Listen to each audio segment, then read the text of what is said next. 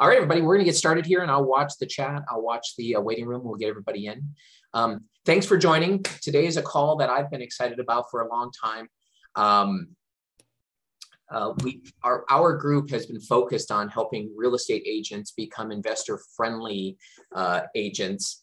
And as we've talked with different folks, they've brought different energy to what we've been doing. Today, we get to talk with somebody I'm a big fan of. I'm going to give my 90-second story about Tom as an intro here. So I started in this business in 2004, and the owner of the company that I hang my license said, hey, you have to go off to this GRI course over in Bend, Oregon. I was like, I don't want to go to this course for 4 days. But you know, it is what it was, and it is what it is. And folks, you know, that education is still super important. Well, I went to Bend, Oregon, and 2 of the days were hosted by this guy by the name of Tom Lundstedt. And Tom spoke to us about becoming what I didn't even know the term, but it was really investor-friendly agents back in the day, learning about investment properties and how to analyze those properties. Tom was a super funny guy, but he told this one story that I really latched onto regarding an agent that sat through one of his classes. And this agent was somewhere in the Midwest, and this agent was new to the business, and all these things I related to. And he took everything that Tom taught him and went back, and he watched his business grow like crazy, specifically because he attracted one customer who had all this investment property, and this guy knew how to talk about it differently than everybody else. I did the same sort of thing. I came back to Corvallis and found a niche for myself, working with investors, using Tom's tools and using what Tom taught me. So without further ado, we've got Tom Lundstedt with us today. Tom's website is tomlundstedt.com. Tom has taught over 2,500 live audiences across the nation and beyond. Tom was a pro baseball player. He came out of pro baseball and realized that he had to make a living for himself, and he found investment real estate, and he created a space for himself, and he's learned to teach people about what he does and how he does it. So I'm going to turn it over from Tom, because that's why we're all here, and let you run with it, Tom. All right, Lee. You know, the baseball, actually, I played for the Chicago Cubs and Minnesota Twins. And I was not a good player. I mean, there's no bad players in the big leagues, but we had on our team, we had an old pitcher. He was like 35, and he'd been in the big leagues a dozen years. And I would sit next to him in the bullpen where the pitchers, I was a catcher, go. And he would say during the games, he'd say, you know, Tom, you're not a very good player. You better figure something else out. And he had bought a rental house every year of his major league career. He owned about a dozen houses. And I didn't even know you could do that. But that lit my fire. I learned it. And when I retired from baseball, I got a real estate license. I got my real estate license. I'm just thinking of it now. 45 years ago, I got my real estate license the day Elvis died. So that's how I keep track how long I've been in the business. And every year they say, well, this is the such and such anniversary of Elvis. All right. So we don't have much time today. And I want to jump right in and talk about how to analyze a rental property. And so are you seeing my screen? Hang on one second. Not yet, Tom. All right. Lee mentioned I've done 2,500 live presentations. And not that I'm not live right now, but this is a whole different deal, you know, versus in person. Have any of you been with me in person? You know, I'm looking at the list, and I know she's quiet, but back in the day when you made your way out to Corvallis, one of the, she was on the call. She might, anyways, there was someone who jumped on the call earlier. Her name was Trisha. I know she sat through, and I don't know if anybody else has. There you go. Angelica, who's also in the Oregon area, said she sat through. You were the best of the whole GRI team out here in Oregon. So, yeah, I missed GRI in Oregon. So let's just jump right in. We're going to talk about rental property today. And I'm sitting in Wisconsin. I'm 2,000 miles from you. Here's what I don't want you to do. I do not want you to sit there. We're going to use an example. I want to walk you through a worksheet. And don't sit there and say, oh, those numbers wouldn't be right in our town, or that rent's not even close. It's okay. There's no way I can make the numbers right for you, but I want to show you how to do this. Once you know how to do this, and how to kind of talk the talk with investor clients, you can do this anywhere. Big town, small town, big property, small property, everything in between. So you can apply it to a rental house. Do you agree a single family rental house is every bit as much investment real estate as the biggest shopping mall in all the land? Could you become a real big investor investing in a bunch of real small property? And the answer is yes. Now, think of a rental property as a money machine. It's a money machine. The reason people buy rental property is to make money. It's a money machine made up of 3 parts. What are the parts? Think about what are the parts? Income, expenses, financing. And if you don't mind, take a little note with me, and we're going to go to a worksheet, and I'll show you how to get that worksheet. And this is being recorded, so people will be watching this, days from now, and they'll think, well, how do I get this worksheet? I'll show you that just in a second. Income, expenses, and financing. Whether it's a little rental house or a big shopping mall, it's got income, expenses, and financing. Those are the 3 parts of the machine. Which of those parts is important? All of them. They're all equally important. If you change the income, you've changed the money machine. If you change the expenses, you've changed the money machine. If you change the financing. So you would not buy a property without knowing those 3 parts. You would not list a property without knowing those 3 parts. Do you agree with me? A lot of people in the real estate business who've been in the business a long time really aren't confident with how investment real estate works. Well, you wouldn't list a property without knowing those 3. Now, once you know those 3 parts, then you can turn that money machine on, flip the on switch, and it'll grind away, and it'll produce 4 financial benefits. What are they? What are they? 4 benefits. First benefit is income. It's called income property, folks. There ought to be some income there. And all investment real estate has income. It's just not always positive income. I bet you know somebody who owns a building with negative income. You might be in the same household with somebody who owns a building with negative income. Now, what is this income actually called? We in real estate, we don't call it income. We don't call this stuff what everybody else calls it. After that, put CFBT. CFBT, what does CFBT stand for? Cash flow before tax. CFBT, and the market shortcuts a little bit and calls it cash flow. So benefit number 1 would be cash flow. What else? Number 4, appreciation. Put appreciation down there. Appreciation. The property might go up in value over the years, not overnight, but over the years. One of the nice things about real estate is it's a relatively stable investment, relatively stable. It typically doesn't spike up and spike down overnight. In the stock market, you could lose your money overnight, yes? Where in real estate, it takes you months. It's slow. And so appreciation, we hope we get some. What else? Look at number 3, tax savings, income tax savings. Owning the property might save us some income tax. That would be great. What creates the tax savings? Depreciation. Depreciation, which is a non-cash expense. Non-cash. Tax deductions are good.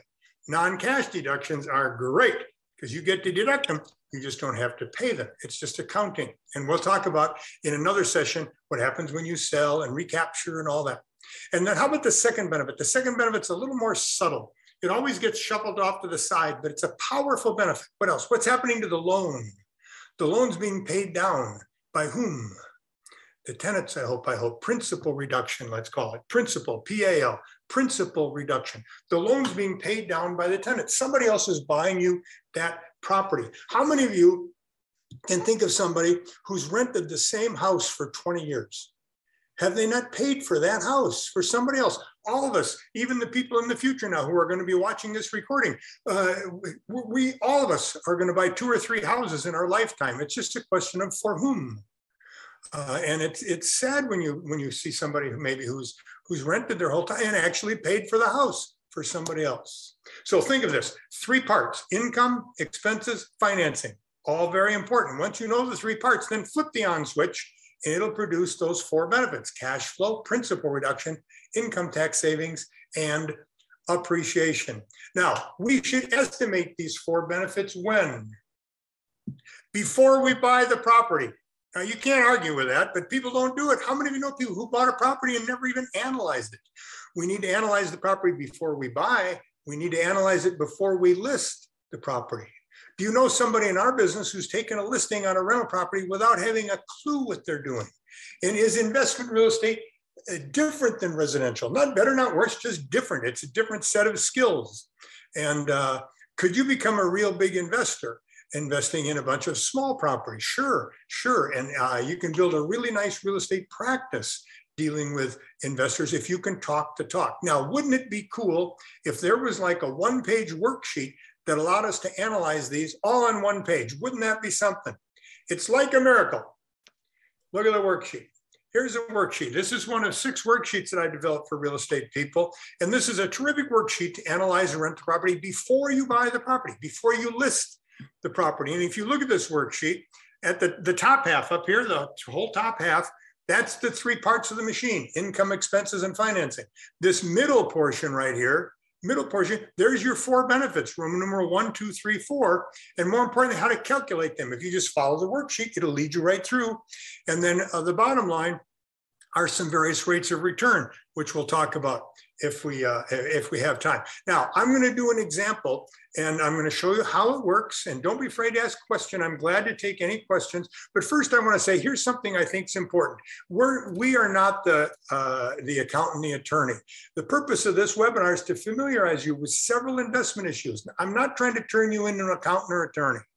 We're going to discuss important tax issues. It's important to make it clear right up front that the presenter, Tom Lundstedt, that's me, is not engaged in rendering legal, accounting, or other professional services. And you know how to do this and have you just don't want to put yourself in a position where you're trying to advise somebody on their taxes. That's not our job. Everybody's situation is unique. So before you or your clients take any real world action, be sure to check with the proper professionals. But look at this last paragraph. Keep in mind, we're not the accountants, we're not the attorneys. Leave that stuff to the professionals. But knowing the material in this program should help talk the talk. Once the attorneys and the accountants in your town realize how knowledgeable you are, it's likely you'll get some good referrals because they have clients who want and need good investment property. Good accountant, good attorney, good real estate agent. That's a fabulous financial team. And I'm betting, Lee, that you've had listings and sales referred from accountants and attorneys. Would that be a true statement? You know, Tom, I've got 2 things to add here, which are important. The answer is yes. When I came back from learning from you, I reached out to accountants and attorneys right away, and it's amazing the response that I got from them. And like, we all know accountants, we all know attorneys, and they want to have good agents to send their clients to. So knowing this, they're looking for agents who understand this. Yeah. The other piece I want to add just before you jump into your worksheet, one of the things I love about this worksheet is it hasn't changed in the 18 years, 20 years I've been in this business. It continues. Try 45 years. It hasn't changed since Elvis died. Funny. All right, I'm gonna let you keep going. It hasn't changed since Elvis died. That's the line of the day.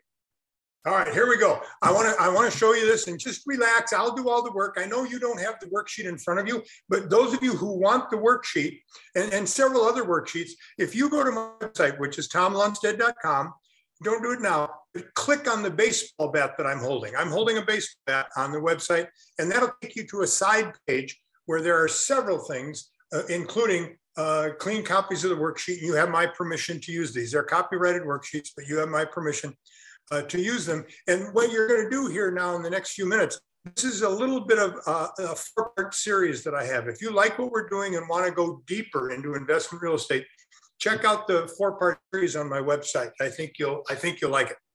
All right, look at the top of the worksheet now. We're going to talk about a real property. I've got a friend here in Wisconsin named Maggie, and who inherited money from her grandma.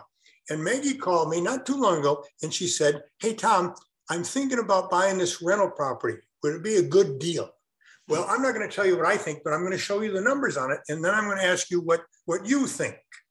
All right. Well, this is, and so at the top, $409,000. $409,000 is the cost. Is that a good deal? Is there enough information up there to tell that's a good deal? No. If you can tell if that's a good deal just from that, I'll go to your webinar. No, what would you want to know? Location, you want to know? Yeah, you got to be able to find it. What else? How about the terms? The terms. Does it matter if it's $409,000 cash or $409,000 a year for 409,000 years?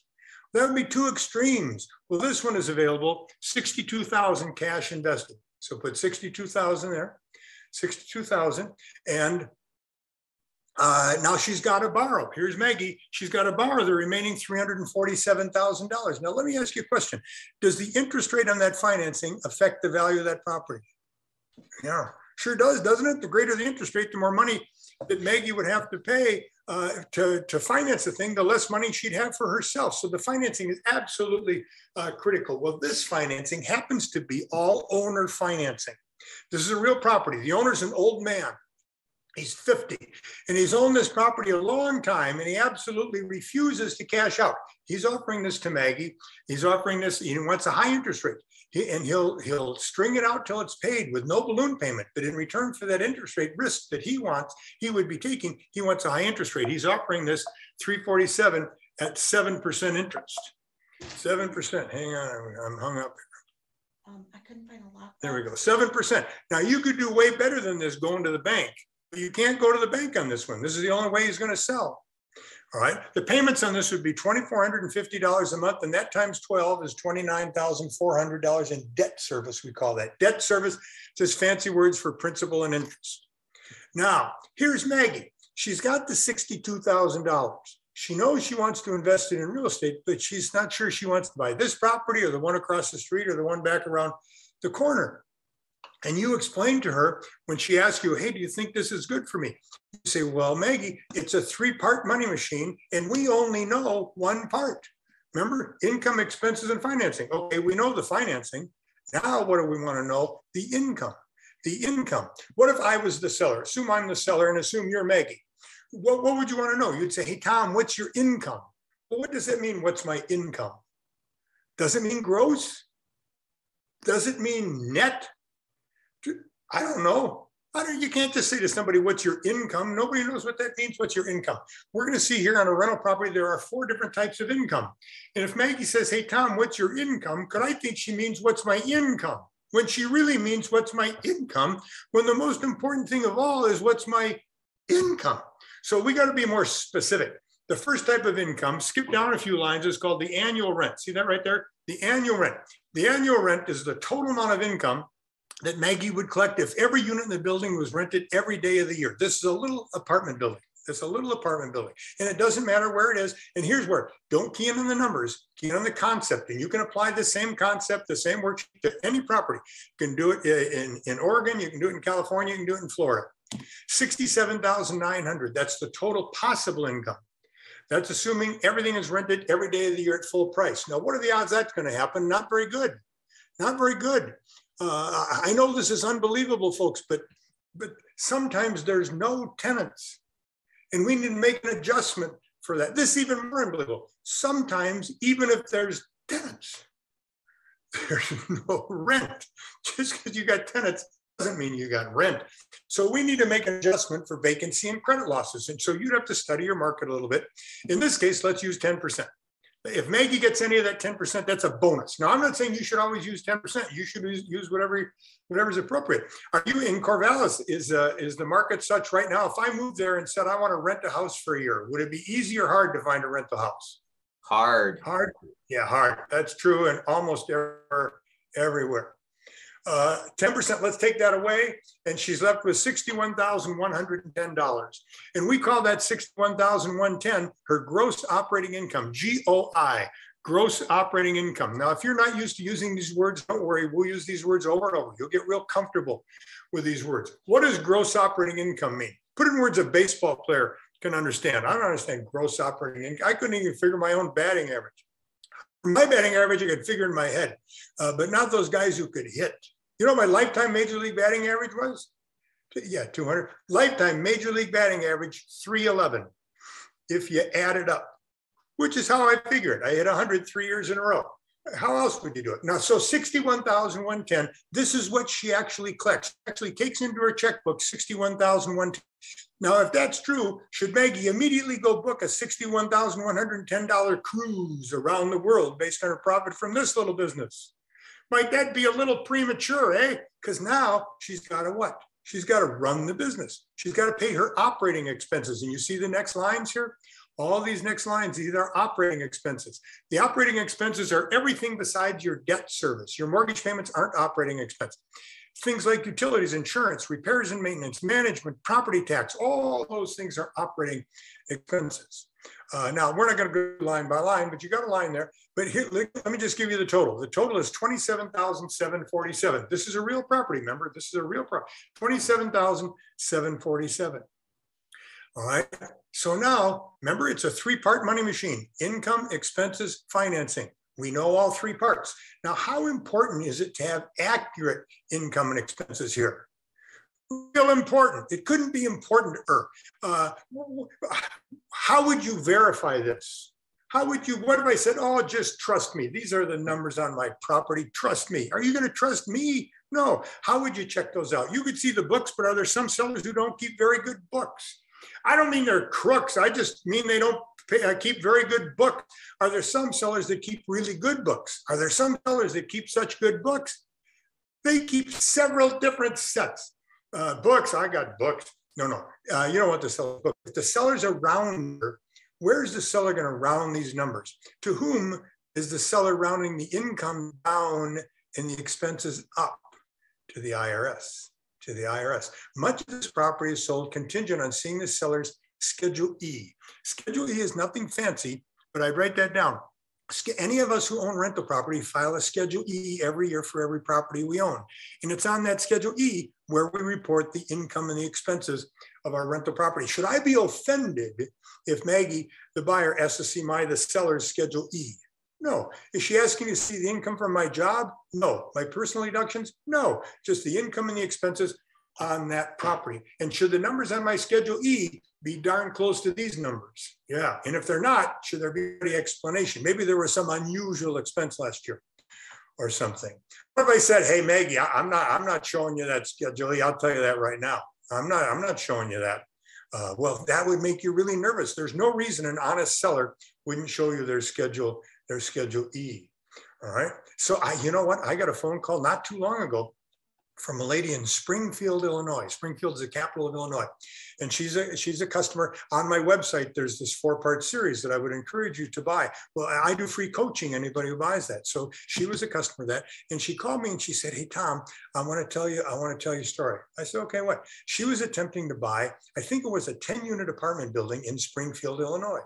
And the seller was marketing the property, and the listing agent was marketing the property with a gross operating income here of $93,000, $93,000 and some change. And Maggie made an offer, not Maggie, but the woman in Springfield. She said, I made an offer, but I made it contingent on seeing the seller's Schedule E, because that's typically how it's done. No, you're not going to call up the seller and say, send me your Schedule E. They'll tell you to go jump in the lake.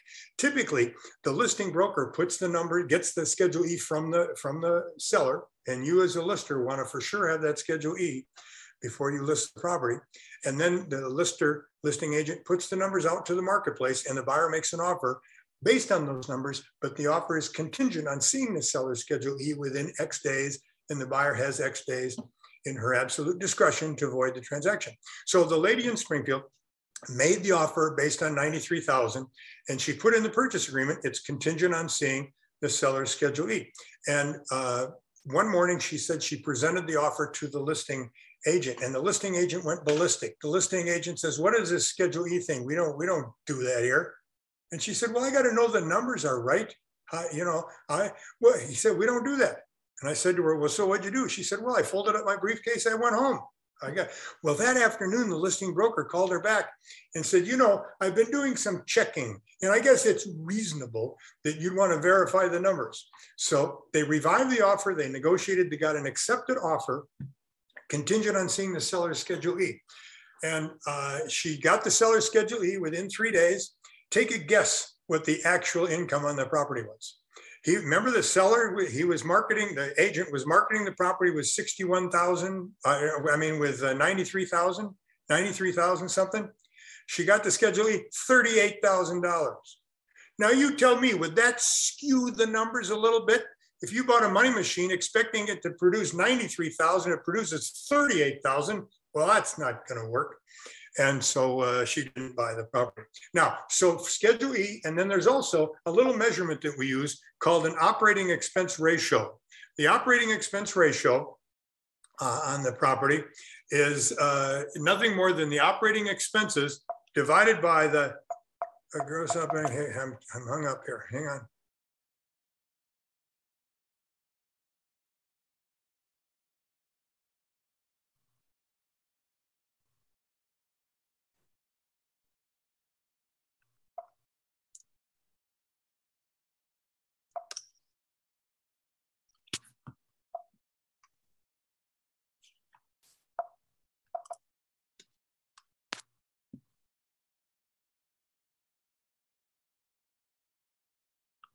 Let me stop the sharing. I'll be right back.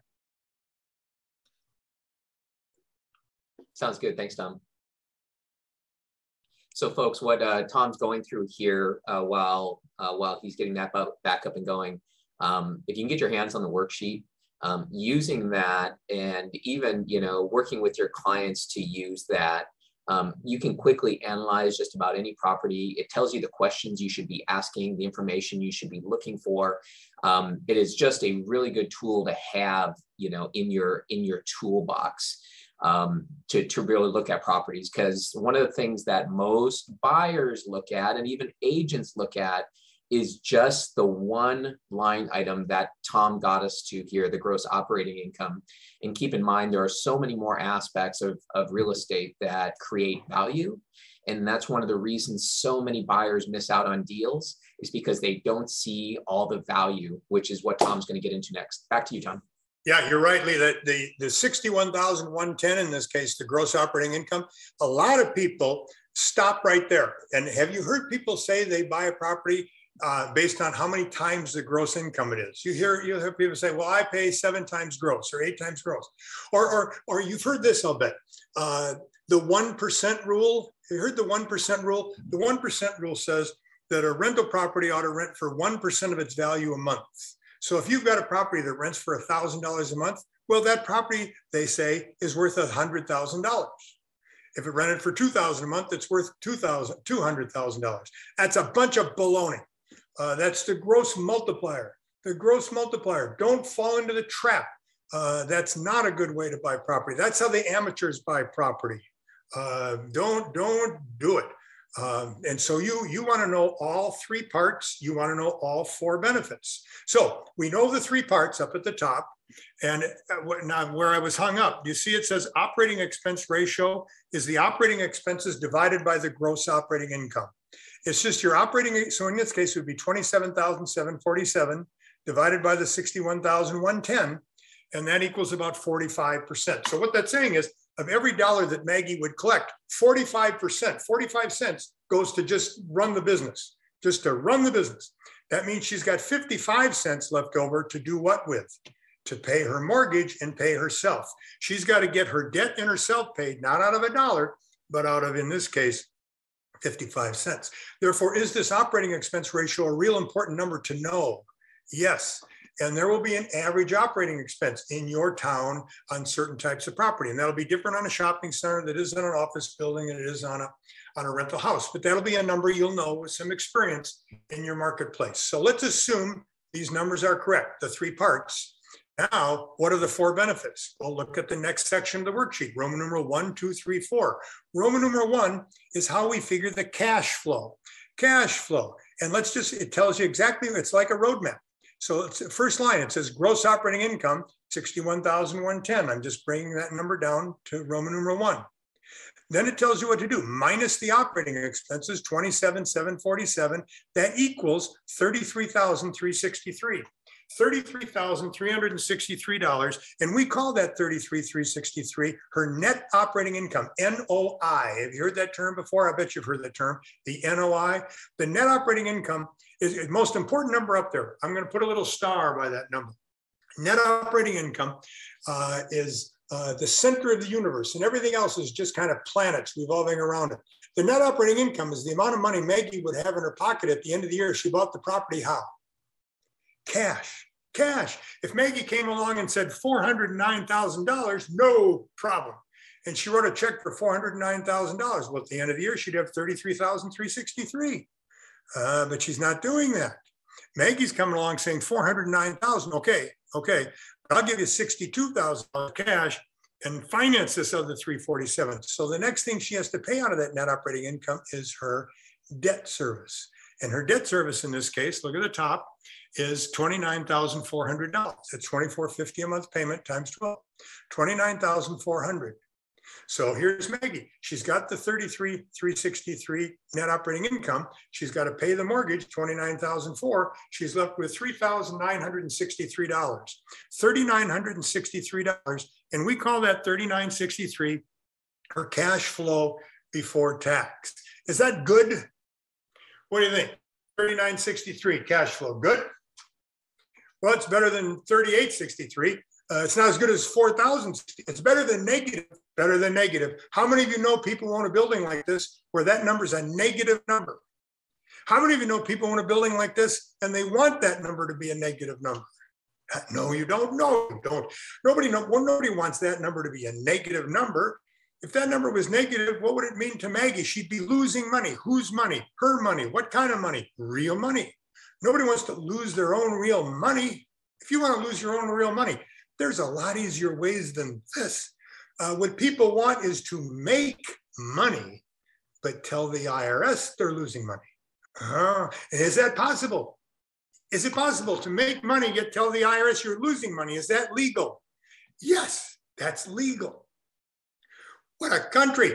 In this case, $3,963 cash flow. Now, can she spend that cash flow? $3,963. Yes, on what? Anything she wants. It's her money. Instead of a $61,110 cruise around the world, could she end up with a $3,963 weekend in Newark? Or someplace. I'm not liking Newark. If somebody's in Newark, I love Newark. But anyway, $3,963. It's her money. Now, let me say something really important here, and this is something I think you should bring up with your clients. All dollars are not created equal. They all look the same, but they're not the same. They're all treated differently by the IRS. And these numbers, these $3,963 cash flow numbers, are treated totally different than other numbers, other dollars we might earn. What if you showed this to Maggie and Maggie said, you know, if you want me to invest $62,000, worry about this thing all year and I end up with $3,963 in cash flow, I could put the $62,000 in the bank and probably do that well. And you'd say, Maggie, this is just the first benefit. She says, I don't even want to hear the rest, you know, if you're starting with your good stuff. And you say, Maggie, I want to explain something to you. Then Maggie says, I could work at my job overtime and make $3,963. Same difference without worrying about anything. And that's not true. If I made $3,963 at my job, what would I have to pay? Federal tax, state tax, depending on your state, self-employment or Social Security tax. Those dollars from your job are cut in half. Those of you who sell real estate, if you're successful at it, you're probably approaching a 50% marginal tax bracket, state, federal, and self-employment tax. Those dollars you earn are really 50 cents. Now, what if that $3,963 came from cash flow? Those dollars are taxed completely differently. We're going to see that the dollars from cash flow can be sheltered from income tax, state and federal, and they're exempt from Social Security or self-employment tax. You don't pay Social Security or self-employment tax on the $3,963. The dollars of cash flow, this is the important part. The dollars of cash flow are twice as good as a dollar from your job. Maggie would have to earn twice this, almost $8,000 at her job to equal $3,963. And people say, what a pain in the butt it is to own real estate. Well, it would have to be twice the pain in the butt having a job is, because the dollars are twice as good. Really important concept. First benefit, $3,963, but we got to keep going. We got to keep going. Second benefit, principal reduction. Principal reduction.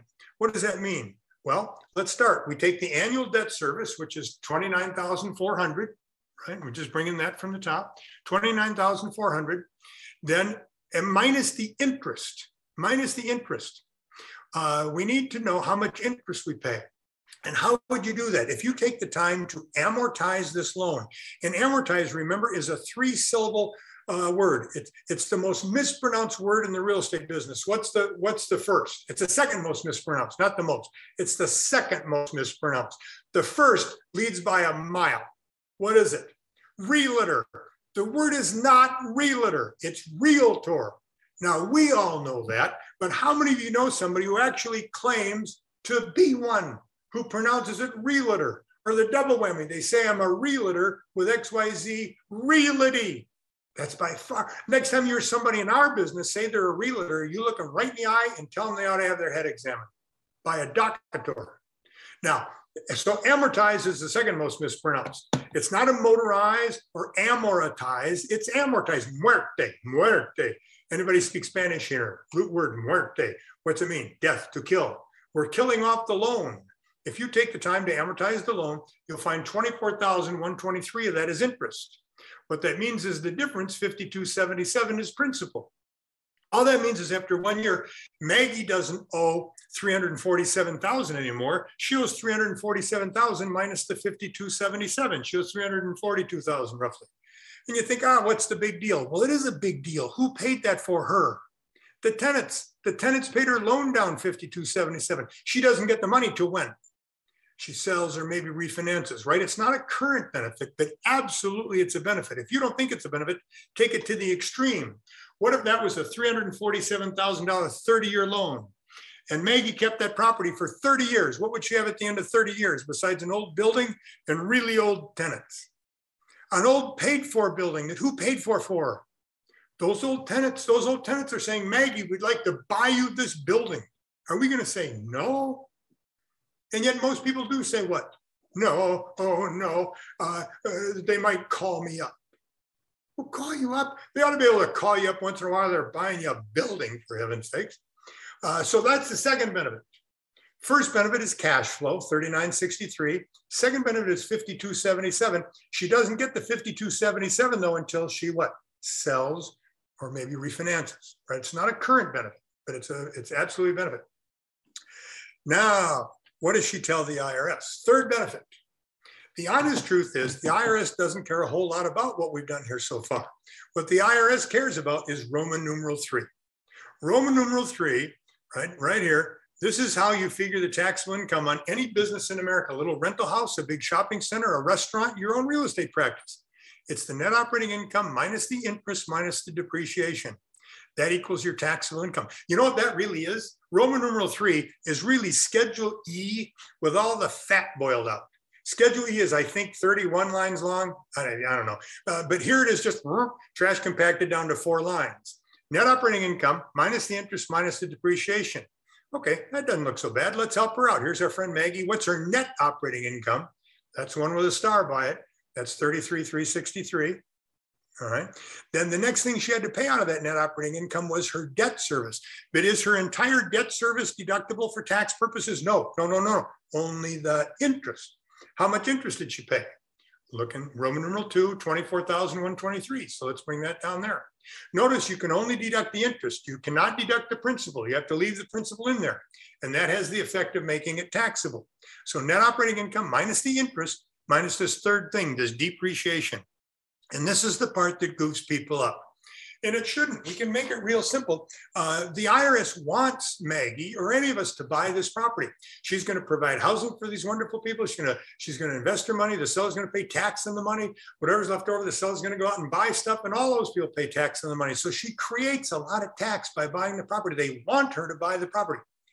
As incentive for her to buy the property, Congress says, Maggie, if you buy this property, we will let you write it off as if it's going to zero value over time. We recognize it might be going up in value, really, but we'll let you write it off as if it's going to zero value over time. And that process is called what? Depreciation. Technically, technically, it's not called depreciation anymore. It's two words. What's the synonym for depreciation? CR. Cost recovery. Yeah, I knew you'd get it. Cost recovery, depreciation, same thing. If somebody, one of your clients says, gee, what would my cost recovery be? You go, man, I don't know. We didn't talk about that. No, cost recovery, depreciation, same thing. Well, she gets to deduct her depreciation. And in order to deduct her depreciation, she has to calculate how much depreciation she's entitled to. And so we need to talk about how much depreciation is she entitled to. In order to do that, we need to know, what is she actually buying for $409,000? What tangible physical assets would she be buying? What is she buying? She's buying what? Land. Yeah. Building. Yeah. Don't leave me now. Personal property. And then one more, land improvements. You're buying 4 things when you buy a rental property, and you want to divide your cost into those 4 categories. And most people, I would say a huge majority of people, only divide into land and building. That's really bad. That's legal, but you're throwing away money. You're just throwing money away if all you do is divide into land and building. Some people do land, building, and personal property. That's better, but it's not good. You want to do all 4 of these: land, building, personal property, and land improvements. And if you're not doing this, if you own rental property, you ask whoever's preparing your taxes, have you divided into 4? And if they're only doing land and building, you maybe have a little discussion with them. So Maggie needs to know how much of that $409,000 is land, how much is personal, how much is building, how much is land improvements. How would you do that? How would you do it? How would you know how much is land? You could call the assessor, but the problem is the assessor doesn't know what the land is worth. The assessor, how many of you ever seen a property sell for a price different than the assessed value? You know what? In your town, when you're listing a property, you don't waste your time doing one of those CMA deals, do you? Where you compare this property to others like it that have sold recently with a garage and a fireplace. What a waste of time that is. Don't you just call the assessor? And you think, well, that's stupid. Well, I agree, it's stupid. Well, it's just as stupid here. And so how do we do it? How would you know how much is land? There's a word coming to you. Be open to it and let it come to you. And I could read your mind. Here's what you're all thinking. I know. Bifurcate. Bifurcate. That's what you're all thinking. Now, you're probably sitting there wondering, how in the heck did he know that? What does bifurcate mean? It's not a bad word. You say mixed company, bifurcate, bifurcate. What does it mean? It just means divide. Look it up. It just means divide. We're actually dividing into 4. We are bifurcating. If Maggie got good tax advice, her good advisor would say, Maggie, you need to bifurcate. Now, where's the best place to bifurcate? On the purchase contract. The best place, on investor to investor. I'm not talking about the house you live in.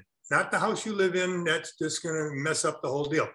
But investor to investor, a good buyer investor will put it right in the agreement. They'll put a paragraph in there that says of the purchase cost, here's how much is land, here's how much is building, here's how much is land improvements. Does the seller care how much is land, building, personal property, and land improvements? Yes. The seller cares even more than the buyer. The reason the seller cares is each of these 4 categories is taxed differently. When you sell your property, you pay tax on your gains. Not gains. You have a gain on the land, you have a gain on the personal, you have a gain on the building, you have a gain on the land improvements, and they're taxed differently. So I, the seller, want to get as much of my cost on the thing that's taxed the least. The buyer, Maggie, wants to get as much of her cost on the thing that's depreciated the fastest. See, these are all depreciated over different years. And so we have this argument. And it's another negotiation. And it's very important. And it's very important. If you get the 4-part series on my website, we'll talk about this in detail when we talk about selling. Regardless, however you do it, you could do comps if you were Maggie. If there were comps, how much is the land? How much? But the absolute best would be probably have it in the agreement. So now, if it's going to mess up the deal, though, you can leave the agreement silent. You know, you don't want to be so smart you never make a deal. But somehow, some way, you've got to establish land, building, personal property, and land improvements. And the reason is each of these is depreciated over a different number of years. The land, 0. You can't depreciate the land. The IRS says, Maggie, you can't depreciate the land. She says, okay, then we go to personal property. Personal property would be things like stove, refrigerator, washer, dryer, drapes, curtains, carpeting, mailbox, garbage cans. That's all personal property. How many years? 5. 5 years. What if it's a really old refrigerator? 5 years. What if it's a brand new Frigidaire right out of the box? 5 years. What if I've already owned this property for years and years and years? I've depreciated all this junk down to nothing. Could Maggie buy it from me and start all over again? And the answer is yes. And you think, come on, how many times can the fridge wear out? Don't even think of it as wearing out. Think of it as what? What's the other word? Cost recovery. Cost recovery. Every buyer gets to recover her cost. 5 years. The building, there's two possibilities, not two choices. If it's a residential rental building, that's 27 and a half years. So a residential rental building would be a rental house, a duplex, apartment. The biggest apartment building in all the land would be a residential rental building. Then non-residential, 39 years. 39 years. In this case, for Maggie, it's a little apartment building, 27 and a half years. And then I'm going to put a little star by land improvements. The land improvements, if you're not depreciating your land improvements, you're making a big mistake. Land improvements are improvements to the land that don't really service the building. If you own a rental property, aren't there lots of improvements to the property that aren't building? All the landscaping, the driveway, the sidewalk, parking lot, fence, underground sprinkling system, swimming pool, tennis court, playground, golf course, all those things. Those are land improvements. Land improvements are depreciable by themselves over 15 years. And people make a mistake by not depreciating their land improvements. In the 4-part series, I'll show you, if you've only been doing land and building, how to fix that and start doing land building, personal property, and land improvements. Now let's go back and finish up the worksheet. I know I'm limited to time here, so I'm conscious of that. Up here at the top of the worksheet, this is where you actually calculate the depreciation. See what it says? What's the land value, the personal property, the building, the land improvements? You cannot complete the worksheet without dealing with personal property and land improvements. You'd have a big hole in your worksheet if you didn't depreciate personal property and land improvements. Now, it gives you a line for what's the value and then times a percentage. We don't have time in this little session to do the whole percentage, but if you want the percentages, again, at my website, click on the baseball bat, and that'll take you to the depreciation chart where those percentages are. But in this case, let's say the total depreciation, first year depreciation for Maggie is $18,500. $18,500, that's from the personal property, the building, and the land improvements. So what? Big whoop. Where does it go? Well, we're down in Roman numeral 3. Remember, Roman numeral 3, net operating income minus the interest minus the depreciation. We now know the depreciation is $18,500. So put that down there. And now if you make this calculation, net operating income minus the interest minus the depreciation, you end up with a taxable income negative. The taxable income's a negative 9260. Those brackets mean negative. A negative 9260. Everybody see that? Everybody agree with that? What if you showed this to Maggie? You say, Maggie, look at this. Your taxable income's negative 9260. What's she going to say? She's like most people in the marketplace when you say, hey, your taxable income's negative 9260. Most people say what to that? Most people say, that's it, pal. If you mean I lose another 9,000 bucks on this turkey, I'm out of here. And you would say to her, what? How much money is she losing? Nothing. Nothing. She really has what? She really has $39.63 in her pocket. She's got $52.77 that the tenants paid down. She's ahead over $9,000, really. But when the IRS says, hey, Maggie, how'd you do on this property? What does she say? Oh, man, are you kidding? I lost $9,260. Well, the IRS says, well, Maggie, if you lost $9,260, you can now take that loss outside the building and use it over here against your other income from your job and so forth. Now, this is subject to something called the passive loss rules. The passive loss rules govern when, not if, when you get to use that tax loss, that negative 9260. Most people will be able to use it right now this year, but some people, if their income is too high, I say in quotes, have to push that forward. They put it in a little drawer and it becomes a suspended loss and they carry it forward. But everybody's going to be able to use it. And you as a realtor, if you're a realtor or a real estate professional, I shouldn't say realtor, a real estate professional, you can be exempt from the passive loss limits. And again, on my baseball bat, at my website, click on there and there's a video about the passive loss rules. You want to be sure to ask your accountant about the passive loss rules. In this case, let's assume Maggie can use that loss this year. That negative 9,260 from the building will shelter 9,260 of her income from her job. And she doesn't have to pay tax on 9,260. So she's going to save tax. Circle taxes saved. If that number was a positive 9260, she'd have to pay tax. But in this case, it's a negative 9260. And let's say she's going to save state tax too, depending on her state. Could she easily be in a 30% tax bracket, state and federal? Most of you are in a 30, 35% tax bracket, state and federal. 30% of that would be $2,778 income tax saved. 27.7, is that cash money? Yeah, that's cash, isn't it? If she does not buy this property, if she doesn't buy the property, what happens at 27.78? She's got to pay it to the IRS. They want it in what? Cash. So that's 27.78 cash. That's the third benefit. The fourth benefit, look at Roman numeral 4, is appreciation. Appreciation. The property might go up in value. Now, I've got a number in mind. Let's use a percentage. I've got a number in mind for appreciation. What do you think we ought to use? I think we ought to use nothing. And it's my webinar, so guess what? Put nothing. Nothing.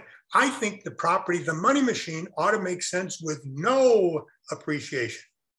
I'm not saying I want no appreciation. I'm saying the money machine ought to make sense as if there was no appreciation. The appreciation ought to be frosting on the cake. And I hope the frosting is thick, thick, thick. But the cake ought to taste good by itself, you see?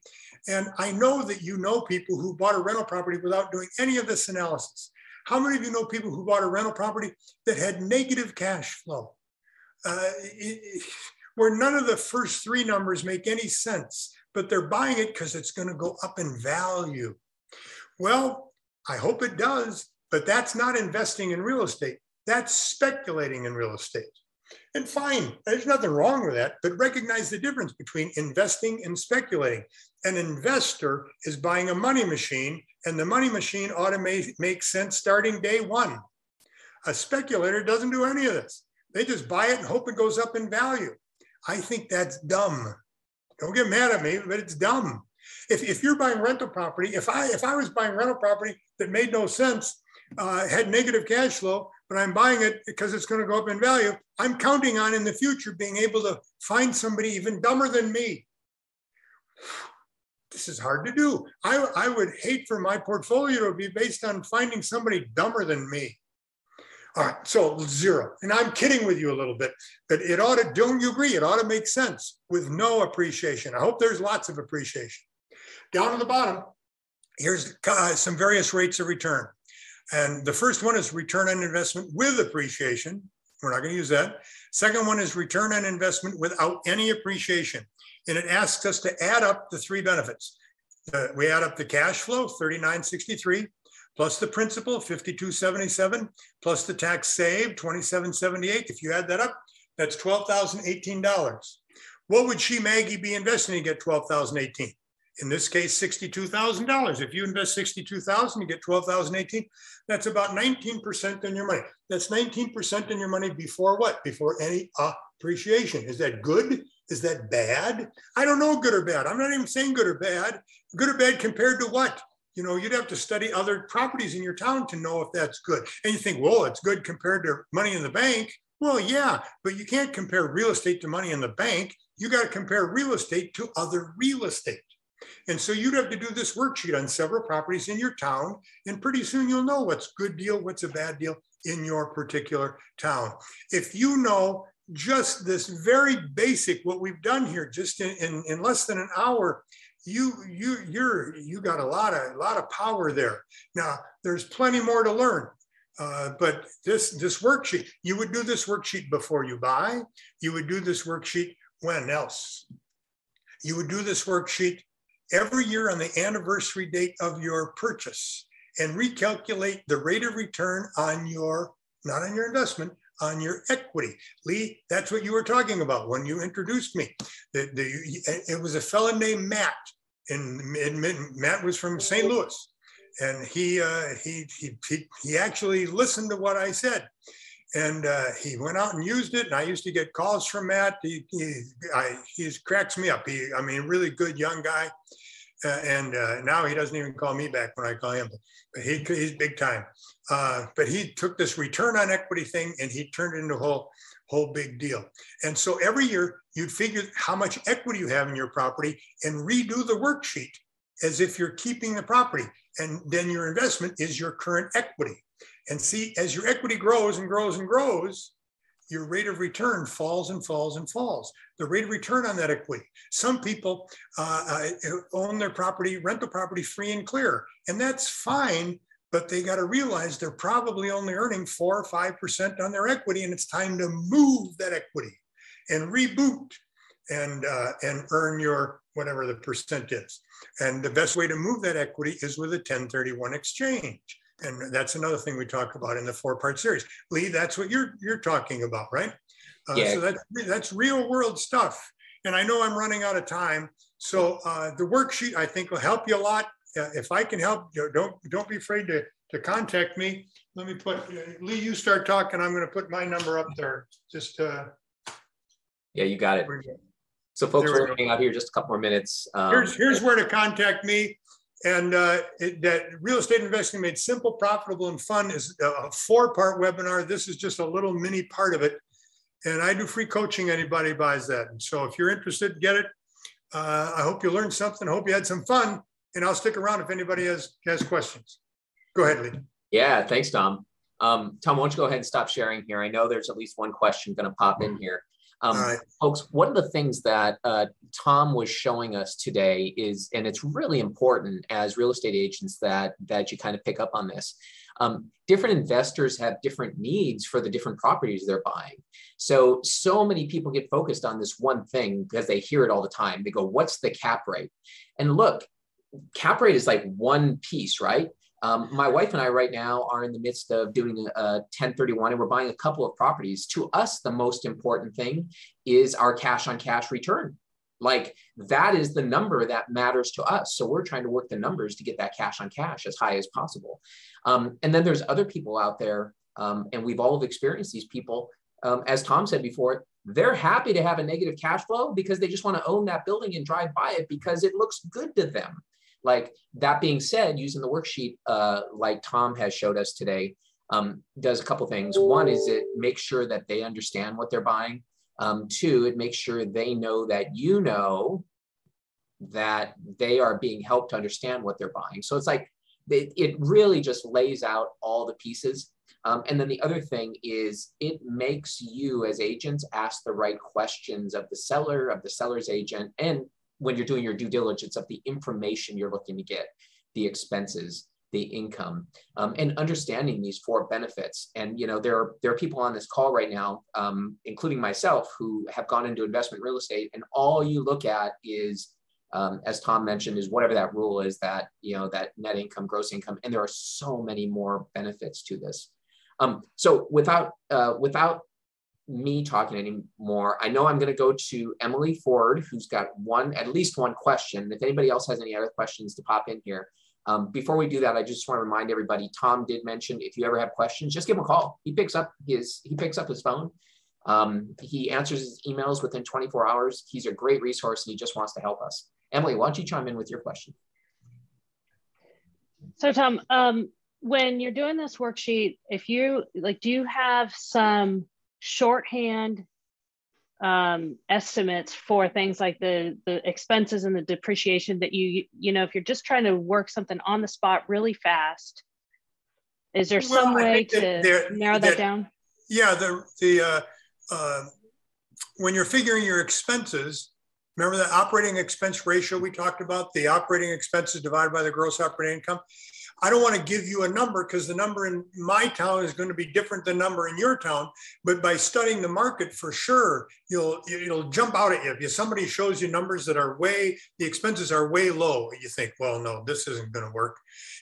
Rough numbers, just a ballpark number on a little apartment building, your operating expenses are going to be somewhere approaching 50%, 45 to 50%. If we don't know the numbers on a property, we routinely just cut the income in half. And you won't be that far. Now, the difference would be who pays the utilities. That'll change it. You know, if you're paying utilities, the owner, that's one thing. If the tenants are paying utilities, which is a great advantage in my opinion, that'll be a different operating expense ratio. As far as the depreciation, I just hesitate to do it because You might be buying a property that has a warehouse that has no personal property or very little personal property, but a great big parking lot with a lot of land improvements. You might be buying a furnished condo that has hardly any land and a ton of furniture, personal property. So go to the website when we're done and click on the baseball bat. That'll give you those percentages. On the worksheet. If you're having any trouble, call me. Like Lee said, you give me a call. I'm glad to help. So that's did that help or hurt? It didn't help a bit. Yeah. Because I didn't answer your question because I'm not going to give you an answer for your town because I don't know. Yeah, no, that's great. That's by perfect. studying it, though, Emily, you'll know what's Lee and somebody like Lee who's been doing it for a long time. I would ask people who know, ask property managers, what's the average operating expense ratio maybe here in our town? Yeah, one of the things that Tom touched on there is on the depreciation also. You're going to talk to your accountants about that, and they're going to talk to you about the best way to do those numbers. As Tom mentioned, you can ideally, you can do them within the purchase agreement if you can. Many times that doesn't happen. You don't have to put in the purchase. I don't mean that at all. Yeah. Investor to investor, they'll negotiate land building, personal private land improvements. If you're buying a rental house from somebody who lives there, that's just going to mess up the deal, so, but you want to for sure, as we said earlier, find a good tax manager and don't do anything without running it by that person first, but somebody who really deals with real estate. Lee, I bet you've got some names that you can help people with. Yeah, for sure. Yeah, and I'm going to give you, I'm not going to put the names out here now, but like one of the examples, I'm looking at a commercial building right now, and my tax manager has already told me he's pulling in a third party who is going to get the depreciation numbers for us so that that's going to be applied for our accounting purposes. It's a small cost, but it makes sure it gets handled correctly within our books. And it makes sure that I can take advantage of all those depreciation benefits without doing what most people do. And what most people do is, here's the land, here's the property, and that's it. What you'll see, building, here's the land, here's the building. Yep. Building, yeah. And what you'll see if you go through Tom's 4-part series, and he does a great job in the longer version of this, of pointing out how much you actually lose if you do it that way. If you do not account for, land improvements and personal property, it's a big number. It's a really big number. What Lee's talking about there that you're getting probably is a cost segregation study. Is that what that's right. Yeah. Cost, there are companies that do this for you. Prepare a report and so on. How much is land building, personal property, and land building? Yeah, for sure. Tom, I'm going to see if there's any other questions. So if anybody wants to unmute themselves and jump in, that's awesome. I see.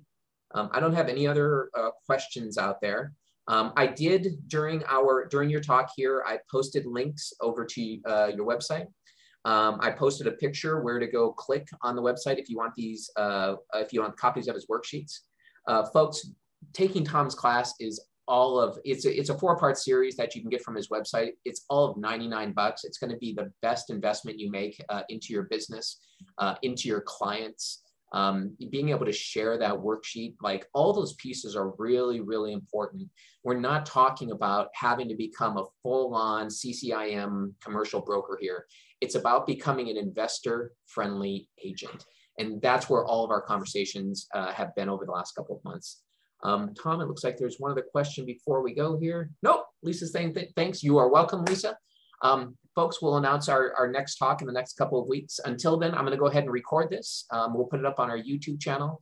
Come on over and be a part of the Real Thinker family, where we talk about investment real estate all the time. Tom, do you have anything else that you want to share before we sign off here, my friend? No, I'm good. I got to tell Emily I'm going to go on my rowing machine now. She's inspired. Awesome. Thanks, everybody. Have a great day. Thank you, Tom.